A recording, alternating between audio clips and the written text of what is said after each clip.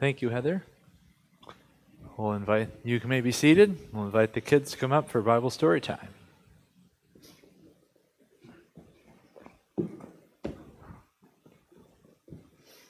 Hello, hello. All right, have a seat.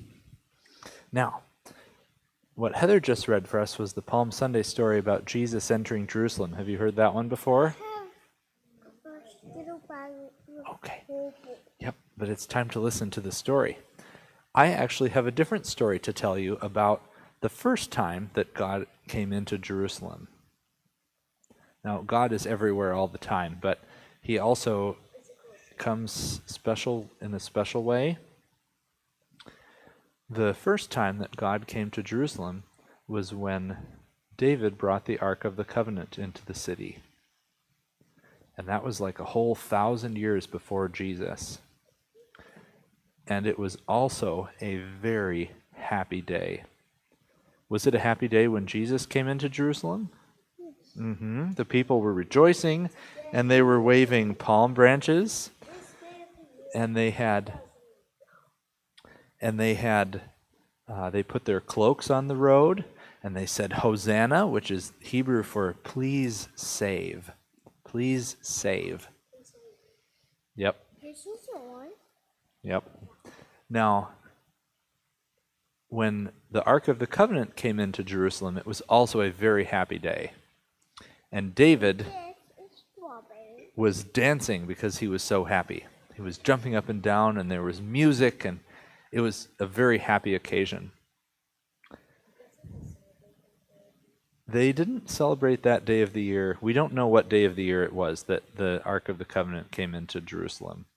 But we know that it came in, and we know that David was very, very happy. And he gave everybody some food to eat because he was so excited. And when the people were saying, Hosanna to the Son of David, maybe they knew that Jesus was a king, but not all of them knew that Jesus was God. And that this wasn't just like David coming into the city. It was like the Ark of the Covenant coming into the city, because the Ark of the Covenant was where God had promised to live. Eric, please scoot back and not touch your brother like that. It's a happy day when God comes to visit us, isn't it? It's a happy day when we have company, but it's the very best if it's Jesus who's coming. And we want to be ready to welcome him. All right. Jesus is going to come back, and we want to be ready to welcome him. When you wish that Jesus came back today, I would be very happy for that too. But a lot of people wouldn't be ready, and that's why he's waiting. He's waiting so the most people can be ready. All right, let's pray. Lord Jesus, we thank you that you entered the city of Jerusalem on Palm Sunday, and we pray that you would also come and enter our hearts, and that we would be happy to receive you, and that we would be ready to receive you when you come again. Amen. All right, you can have a seat.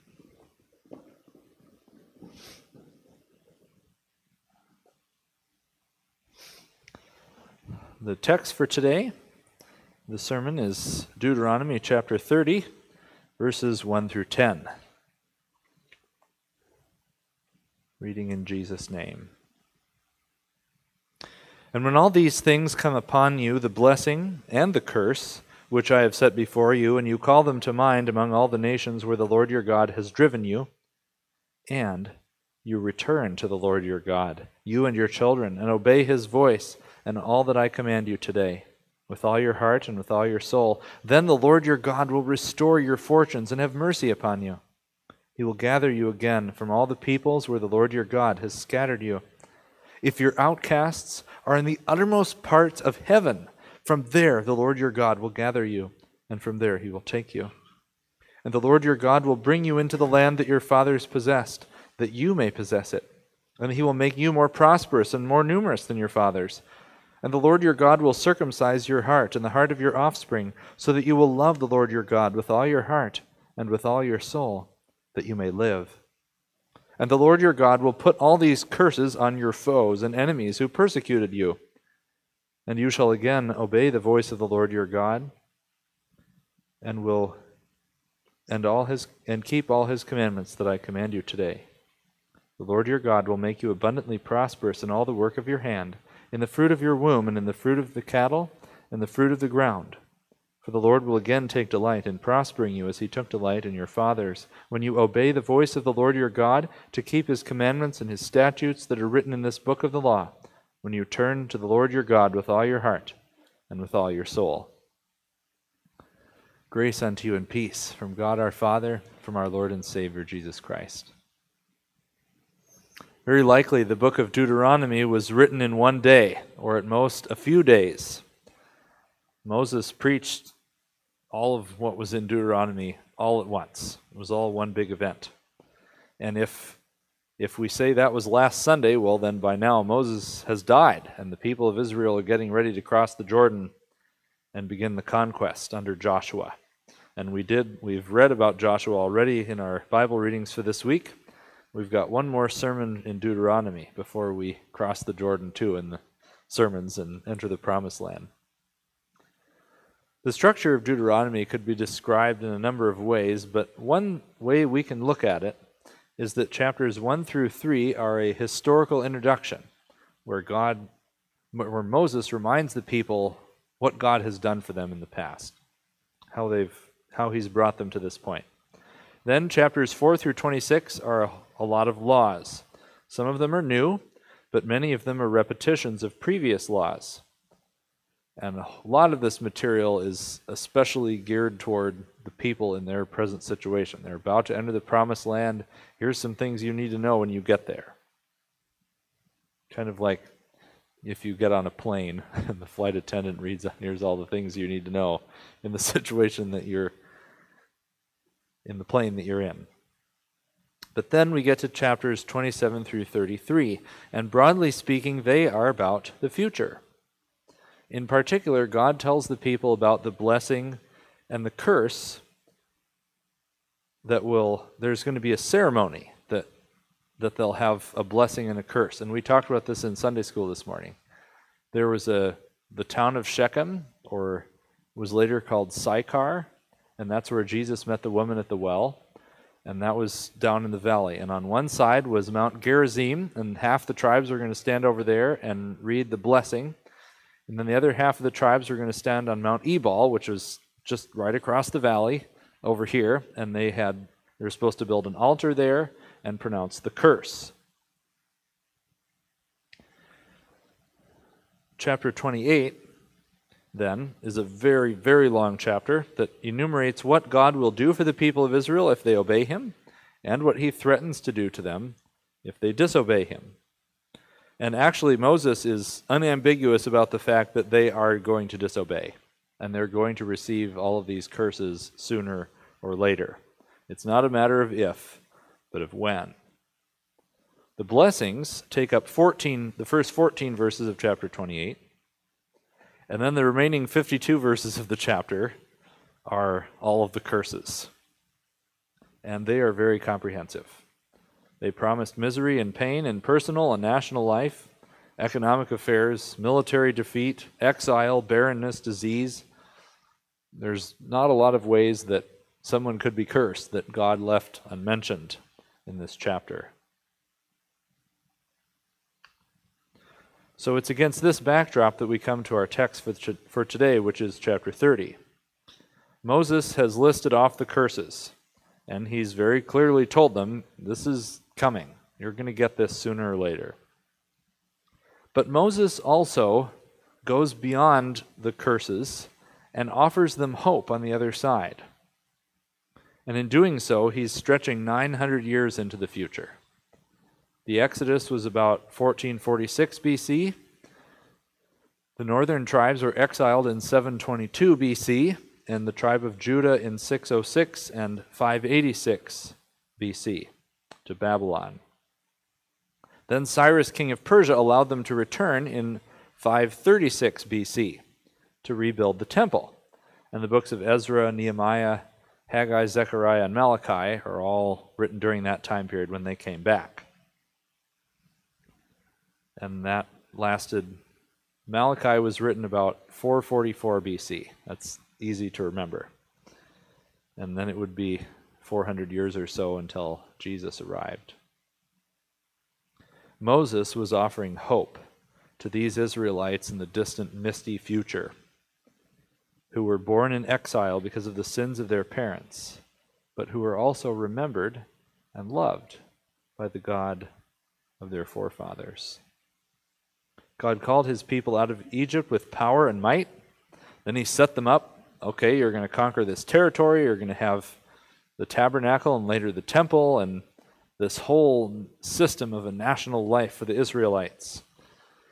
And they did have a capital in Jerusalem, and they built a temple, and they had kings, and they had an army, and it was a grand thing. And then, as strange as it might seem to us, God destroyed all of that. It was all gone. It looked to the world like God's plan had failed, like he had been defeated.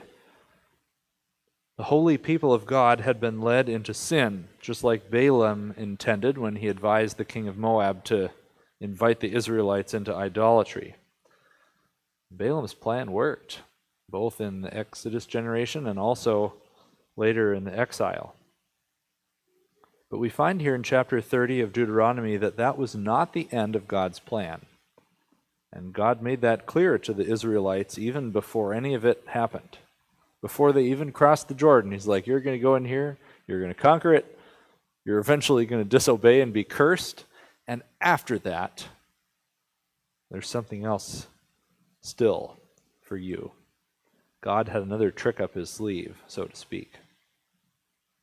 Thus we read in verse 1 that the scene depicted in chapter 30 will not take place until after all hope was lost.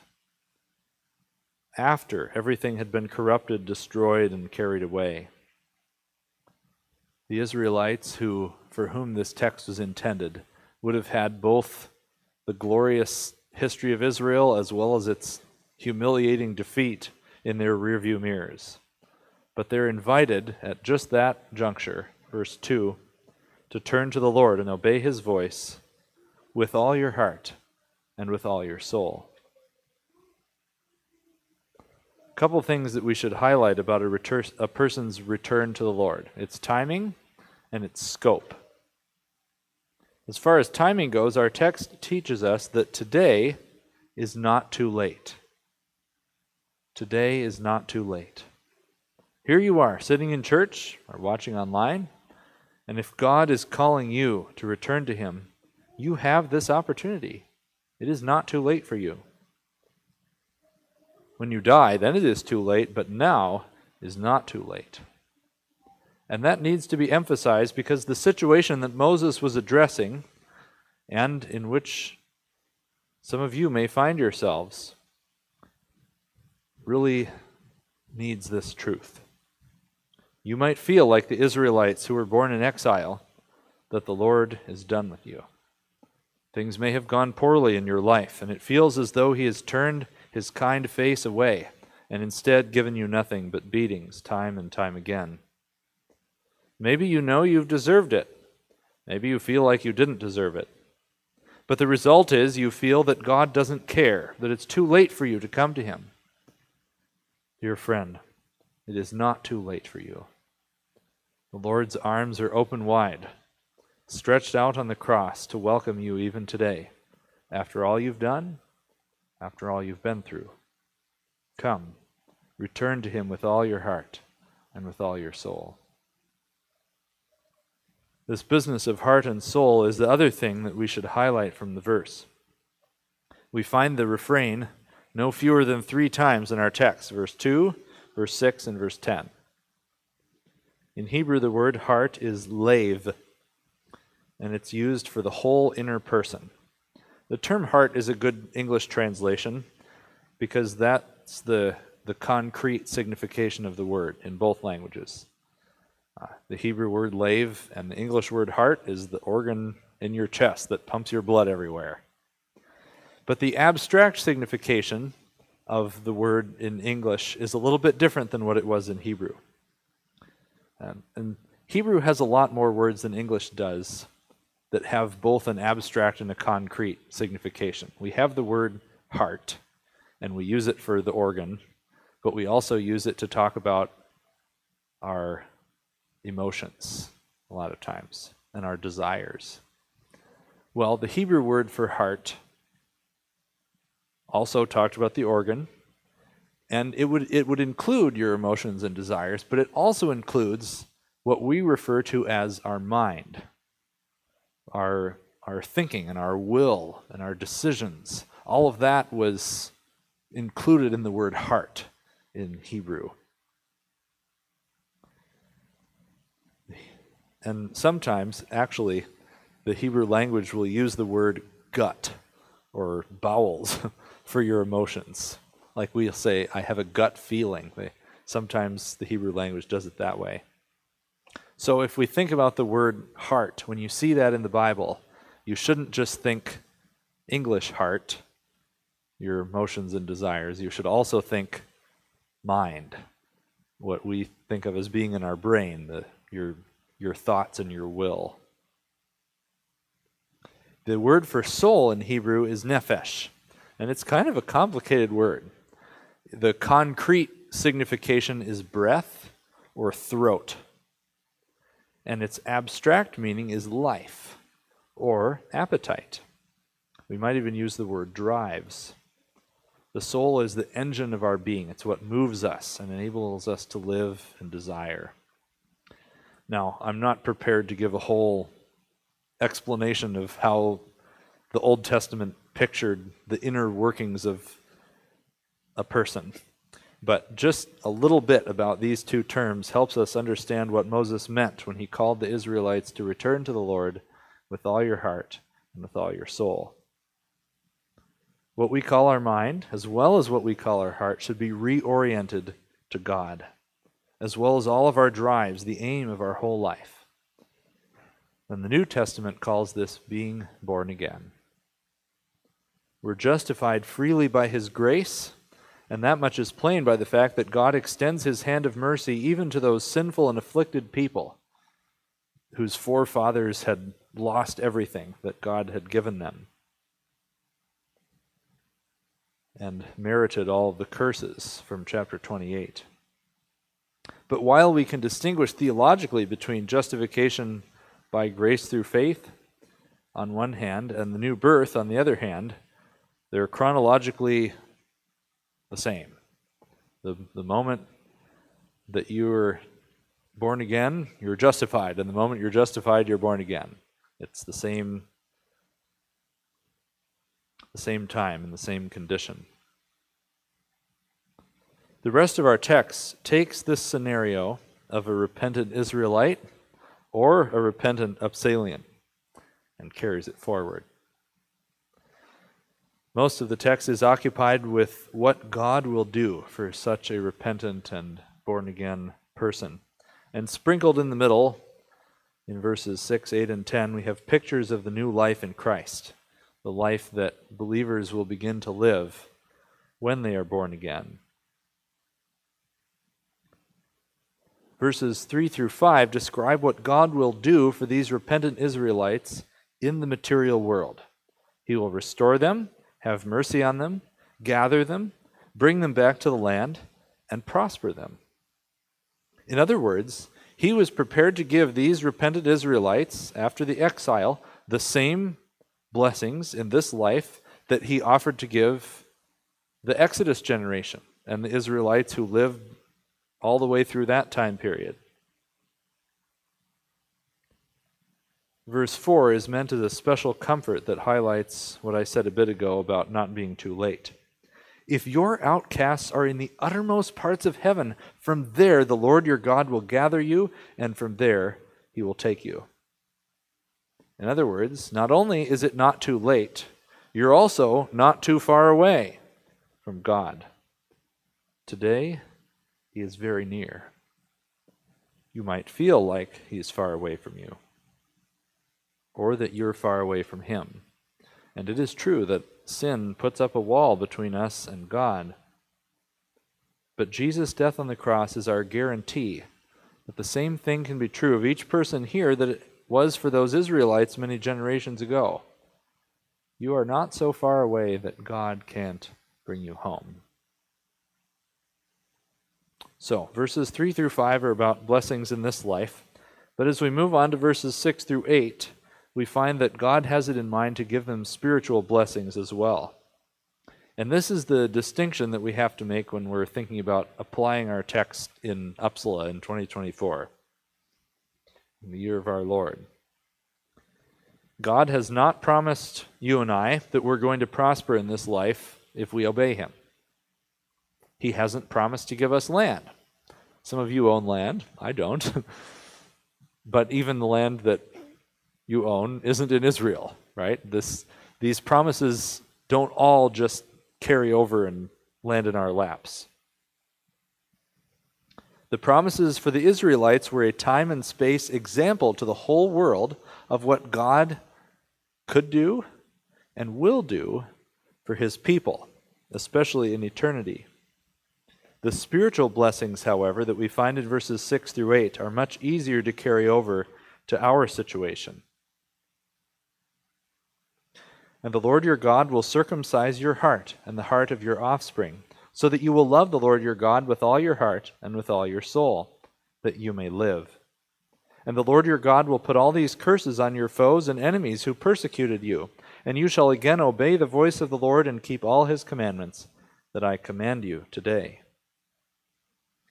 And the picture in those verses is the same as the New Testament picture of being born again. It's the same sort of spiritual blessings. God circumcises our hearts, that is to say, He cuts off our sin and seals us as His holy people when we trust in Him. The result is that we have a new heart and new desires, a new love for God, and we begin to walk in obedience to Him, and we live. And that's in verse 6. So that you will love the Lord your God with all your heart and with all your soul, there it is again, that you may live. Our God is the living God, and His people are living people. People with a new life. People with an eternal life that begins when you trust in Jesus and lasts for eternity. God furthermore promises in verse 7 that He will curse the enemies of His believing people. And yes, that promise also holds true for believers in the New Testament. It's something that Paul discusses in 2 Thessalonians chapter 1 and verses 5 through 10. This is evidence of the righteous judgment of God, that you may be considered worthy of the kingdom of God, for which you are also suffering. Since indeed God considers it just to repay with affliction those who afflict you, and to grant relief to you who are afflicted as well as to us, when the Lord Jesus is revealed from heaven with His mighty angels, in flaming fire, inflicting vengeance on those who do not know God, and on those who do not obey the gospel of our Lord Jesus. They will suffer the punishment of eternal destruction away from the presence of the Lord and from the glory of His might, when He comes on that day to be glorified in His saints, and to be marveled at among all who have believed, because our testimony to you was believed. Sometimes these curses coming upon our persecutors will happen in this life. An example of that would be King Herod in Acts chapter 12, when God struck him with worms and he died. Other times, we simply must trust God, who is able to cast both soul and body into hell, that He will deal appropriately with those who oppress His believers. Verses 9 and 10 return to the Israelites in particular and offer them still more of the promises in this life on the condition of obedience, like the ones in verses 3 through 5. And, like Moses describes both in chapter 28 and elsewhere in Deuteronomy. But sadly, those Israelites failed again. They were permitted to return from the exile, and they rebuilt the temple under the direction of Zerubbabel. And they rebuilt the city under the direction of Nehemiah. But they also sinned again. They were given so much, and yet when the Messiah came on the scene, our Lord Jesus, by and large, they did not receive him. God had set everything up for his holy people and for them to receive the Messiah, but the majority shouted, "Crucify him! Crucify him!" They did not believe. Just like their forefathers in the Exodus generation, and again in the exile, the Israelites in AD 30 were hard-hearted and would not accept what God wanted to give them. It is true, many of them were converted at Pentecost and afterward. There was an awakening among the Jewish people through the preaching of the apostles, and many of them were saved. But the majority and the leaders rejected the Son, and thereby the Father also. And it was for this reason their nation was destroyed yet again in AD 70 by the Romans. The temple was burned to the ground, and it has never been rebuilt. Our epistle text from Romans, however, shows that God has not forgotten about the Jewish people altogether. Even though they had a chance in 1446 BC that they ruined, went into exile in 586, then they got another chance in 536, and they ruined and went into exile again in AD 70, God still remembers the promises he gave to Abraham, Isaac, and Jacob. The book of Romans does not offer the Jews another chance to receive blessings in this life on condition of obedience. But it does predict that as the return of the Lord approaches, many Jews will avail themselves of God's mercy through Jesus the Messiah.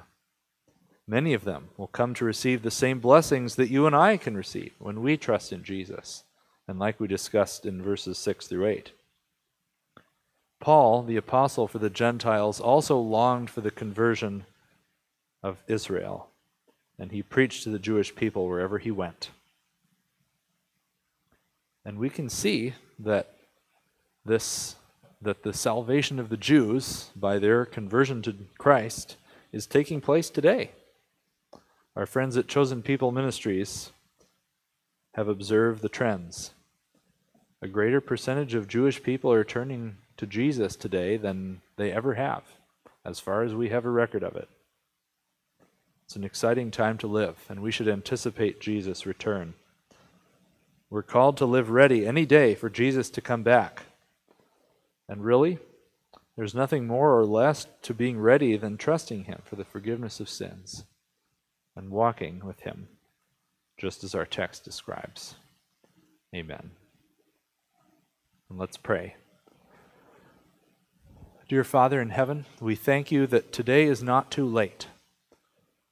Jesus has not yet returned, and we are all of us alive this day. This is a day of grace, a day on which you are waiting for someone to repent. And I pray that if anyone, whether here or online, has heard your word and your invitation today to come and live, that it would not be too late, but that they would come.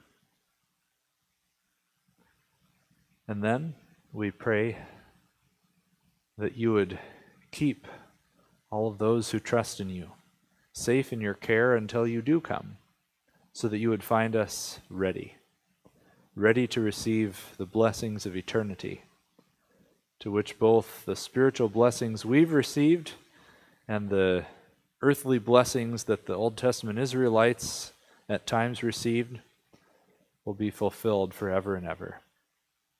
For we ask it in Jesus' name, who taught us to pray, Our Father, who art in heaven, hallowed be thy name. Thy kingdom come, thy will be done, on earth as it is in heaven. Give us this day our daily bread, and forgive us our trespasses, as we forgive those who trespass against us. And lead us not into temptation, but deliver us from evil. For thine is the kingdom, and the power, and the glory, forever and ever. Amen. Please stand if you're able for our closing hymn, number 95, All Glory, Laud, and Honor.